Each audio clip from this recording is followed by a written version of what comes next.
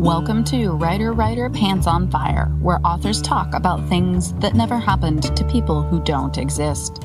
I'm your host, Mindy McGinnis.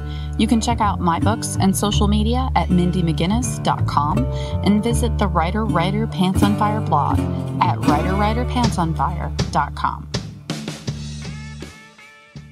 Walk through an enchanted autumn wood where leaves shine like red candy apples by day and blood is spilled by flesh-eating monsters at night. The rules are simple. Do not travel from the path. Do not linger after dark. Do not ignore the calling. The Wood by Chelsea Babolsky. A question from Twitter this week. Pam says, I would love to know how you get your best ideas for stories. I work with high school writers and they often struggle with new ideas. They love to write fan fiction, which is great, but want to write original things too. Yep, I hear you. Inspiration is a bear. It's either falling from the sky, a lightning bolt to the head that brings about a divine delivery of characters, world-building plot, and voice in a single moment. That does happen, but it is rare.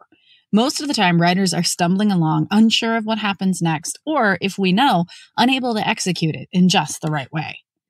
Today, I thought I'd share the inspiration for all of my books in the hopes that it will illustrate how I utilize elements from different aspects of my life to come together and form a novel. And later on, I'll talk about how to transition from fan fiction to your own creative worlds. Sometimes we can't pinpoint exactly when or how an idea came to us, but for my debut novel, Not a Drop to Drink, there was a definite lightning bolt moment. In early 2010, I saw a documentary called Blue Gold: World Water Wars, all about a looming freshwater crisis for our planet. I was terrified, shaken to my core. We all need water to live. If we don't have it, we'll die in about 3 days. Because I am the way I am, I decided to do a little research about the process of dying from dehydration and walked away from that even more disturbed. I'm a worst-case scenario kind of person. If you don't answer my text or call me back in about an hour, I'm going to assume you are dead. That's me. So after watching this documentary, I consoled myself with the fact that I have a pond in my backyard. Small and with bits of fish poop and algae, but the possible desperate times coming might call for desperate measures, and I assured myself that if I had to, I would drink my pond. But I'm no idiot. What happens in a world where there's a shortage of something we all need to survive? How do people behave? I know the answer to that. Badly. That night, I dreamt that I was in my basement teaching my niece, who was about 7 at the time, how to operate a high-powered rifle so she could help me snipe people from the roof of the house to protect our water source. I woke up going, wow, okay, bad parenting. But I also was thinking of this little girl and her authority figure telling her that water was more important than other people's lives and killing was how we survive. Out of that documentary and dream came my debut novel. The sequel, In a Handful of Dust, came about in a little more forceful way. When we sold Not a Drop to Drink, my publisher was interested in making it a 2-book deal and asked for a sequel. I had written it as a standalone on purpose. I was writing at a time when readers were suffering from overexposure to trilogies, and I had no intention or ideas for a sequel. But a 2-book deal from HarperCollins has a way of making one reconsider. I had a very short window of time to come up with a basic concept for a sequel, so I pushed my brain pretty hard. I knew my setting was used up. Not a Drop to Drink takes place over about 5 square miles. What did the rest of the country look like? It was a good question, and the driving force that directed the sequel, In a Handful of Dust. I knew I needed to move my characters, and in a world where other people were the danger, they would want to head west rather than east, away from the larger population centers. If they're heading west in a lawless world, what does that look like?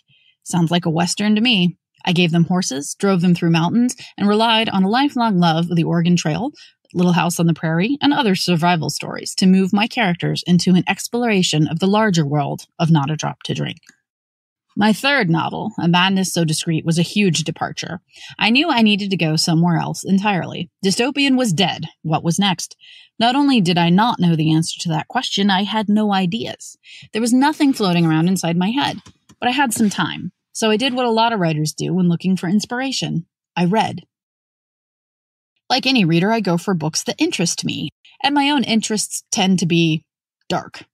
I'd been curious about early methods of criminal profiling after reading Patricia Cornwell's book about Jack the Ripper, so I started looking into that subject, which led me to reread some Sherlock Holmes stories as well as The Devil in the White City by Erik Larson. Those, in turn, led me to treatment of the mentally ill in the 1800s, which led me to lobotomies and women's rights, and all in all, a pretty odd assortment of books on my bedside table.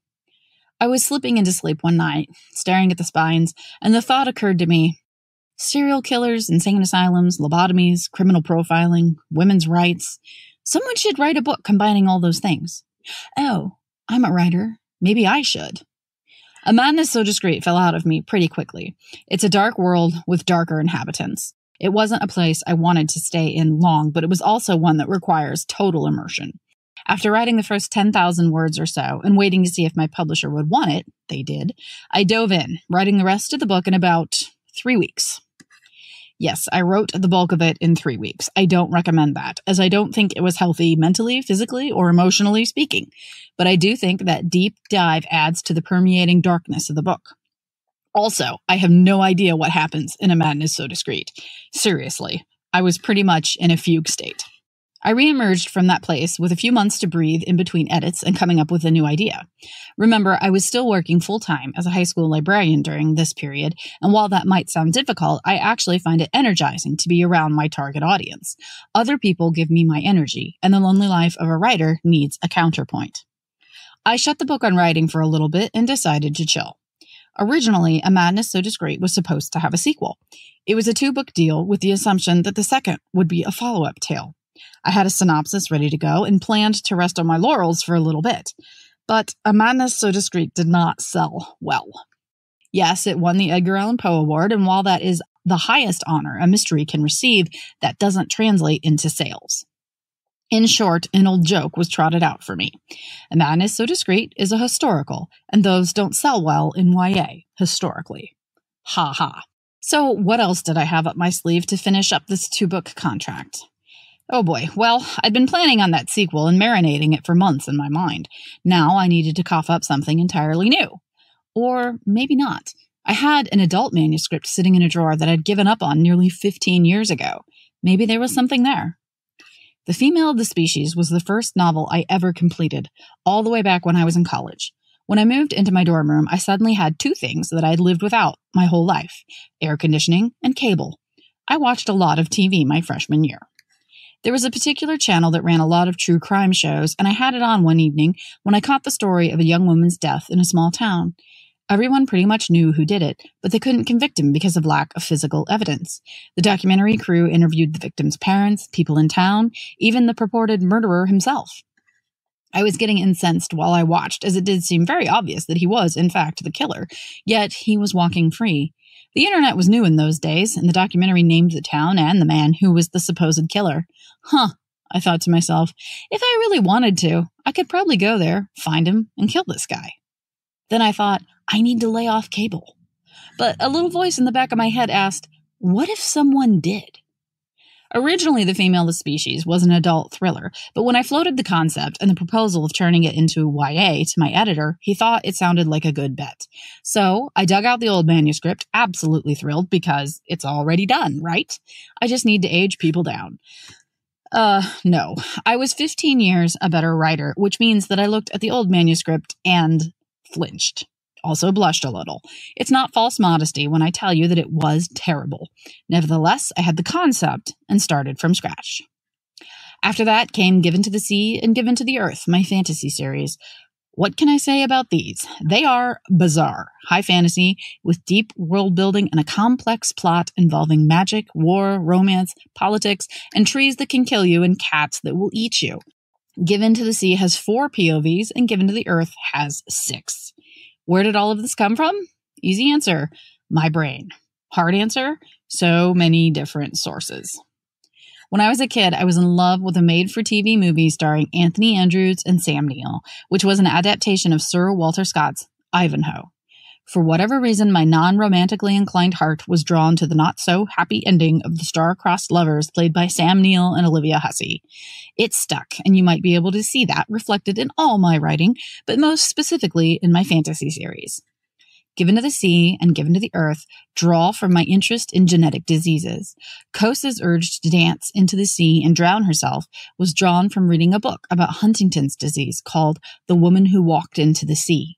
My interest in genetic memory greatly influenced the Indiri twins, but of course I took it to the extreme, asking, what if we were born with fully functioning brains? What if not only that, we knew everything our parents knew, and their parents? My fantasy also touches upon global warming, the treatment of indigenous people, the insane, the disabled, and the generally unwanted. So many topics, so many elements of things I'm interested in became involved in this series to create a deeply layered world. For this reason, I can't point to a single inspiration moment for my fantasy series, but rather a lifelong interest in a diversity of topics that came together to form this slightly bizarre, and I'll admit, widely unread series. Lastly, my most recent release, This Darkness Mine, came about because of an internet search that wound up in weird places. I've always been fascinated by the idea of absorbed twins. We hear about them occasionally in books, movies, and real-life stories, but the truth is that fetal absorption happens more often than you think, and generally the surviving twin isn't even aware of it. This concept has always been a tenet in my mind, and one evening went down the rabbit hole of Wikipedia and somehow ended up learning about mirror therapy, the process through which phantom limb syndrome, the experience of pain or itching in a lost limb, is treated using an inverted image. I rolled that around a bit. What if the missing piece of yourself was not a limb, but something more ephemeral, a soul, or an emotional heart? I checked to see if any of these ragged edges could possibly line up with that absorbed twin story I'd always been wanting to tell, then married it to another concept I'd been mulling a while. I worked in a public school for 14 years, and the black and white of what is right and wrong that is ingrained in children from a very young age doesn't leave much room for interpretation. In many ways, the healthy experimentation that marks a transition to adulthood can be looked upon as bad. What happens to the child who has always strived to be good, only to be pulled off course by totally natural urges and curiosity? What if being good is the only definition they have for themselves? What if this story piece fits into a larger picture that includes mirror therapy and absorbed twins? It did fit, and the result was This Darkness Mine, my favorite review of which simply says, "What the fuck did I just read?" You can see from my sharing here that most of my stories come from my natural curiosity drawing me to topics I find interesting, then stretching them out, pushing them a little by asking a very basic question. What if? Up next, making the leap from fanfiction to your own creative worlds. Can Michael get to heaven before the devil gets him first? And if it means leaving Sarah, is he sure he wants to go? Michael Andrews had everything. Now he's a ghost stuck in the afterlife. All he wants is to move on, until he meets Sarah, an attractive young girl who died just as tragically as he did. But their love is forbidden, and the devil is after his soul. So, maybe falling in love in the afterlife isn't such a good idea.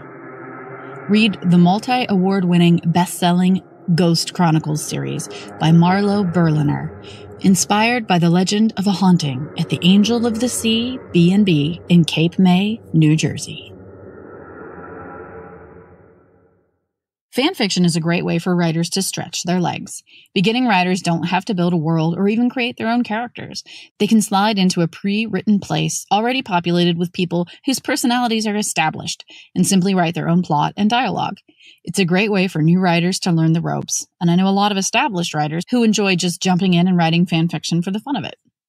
When I was growing up, fanfiction didn't exist, but that doesn't mean I wasn't writing it. If a book I read had an ending I didn't agree with, I made up my own. If there was a character I wanted to see more of, I gave them new places and plots to explore. Sidekicks have always been a great love of mine. The hero may not hold the attraction for me that they're supposed to, but the one-liners from a supporting character usually had my heart. Very often, I took characters I greatly enjoyed that I felt deserved more development, and I did just that. This was fanfiction before the term existed, and yes, most of mine revolved around My Little Ponies, She-Ra, and I'll admit this for my fellow children of the 90s, the young writers. I was acquiring skills and learning how to plot, pace, write dialogue, and dip into character development, all without having to touch upon one of the scariest elements of writing, world building. To my mind, fanfiction is a wonderful way to explore all of these skills before you dive off the deep end and make your own world. A great way to transition is to ask yourself, what is the story missing? Here's an example. I used to watch The Walking Dead, but I stopped around season 5 because it was starting to bore me. It was dark and it was dreary and it was a brutal, harsh world. Right up my alley, right? Yeah, totally. Except that's pretty much all it was doing. I tuned in every week knowing something really depressing, horrible, and graphic was going to happen, and there would also probably be a monologue about how hard the world is now and people have got to be hard to survive in it. All true, all valid. Also kind of boring after 5 seasons. If you remember the show Lost, this is something they circumvented by having lighter moments. You never knew if an individual episode was going to bring you romance, death, or laughter. Even the roughest episodes would have lighter moments, usually brought about by Hurley. The Walking Dead, to me, needed a Hurley. For those who write fanfiction and want to know how to transition over to your own worlds, I say ask yourself what the show you love is missing, and then provide that. Build your character, let's say a Hurley for The Walking Dead. Put them in a few Walking Dead situations and see what they do, how they react. Learn who they are. Then pull them out. Give this character their own world, their own story, entirely independent of the initial creation that you spawned them in. Build off this person you made to create the environment around them, and a plot will come. I can't say that any of my own fan fiction spawned characters are present in any of my published works because I never wrote anything down when I was a young writer. But I can say for sure that there's a definite impact from the young writers and other westerns from the 90s in my work for both Not a Drop to Drink and In a Handful of Dust. That leap into your own new worlds is a scary one. But if you do it holding the hand of a character you made, it'll at least be a little less lonely. As always, if you have questions or something you would like for me to address here in the podcast, reach out through email, mindy@mindymcginnis.com, or say something to me on Twitter.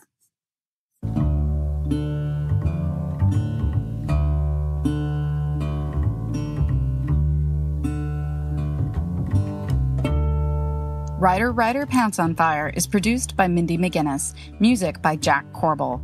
A special thank you to fellow authors Alyssa Palumbo and R.C. Lewis, as well as patron Stephen Avery for helping to make this episode possible. If you find the blog or podcast helpful, please consider showing your support by visiting patron.podbean.com/Writer Pants on Fire and making a donation. I'm your host, Mindy McGinnis, and we'll be back next week with another episode of Writer Pants on Fire, where authors talk about things that never happened to people who don't exist.